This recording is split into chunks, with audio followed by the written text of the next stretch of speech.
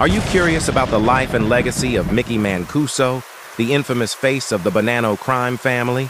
Join us as we learn more about Michael Mancuso, better known as Mickey Nose, or simply the Nose. Born on July 18, 1955 in New York City, Mickey Nose grew up surrounded by the gritty streets of the Bronx. Nicknamed the Nose, due to his distinctive facial features, Mickey quickly rose through the ranks of the Bonanno crime family.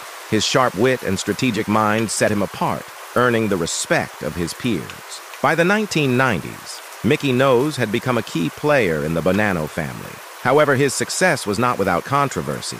In 2008, he faced charges related to conspiracy to murder, ultimately leading to his incarceration.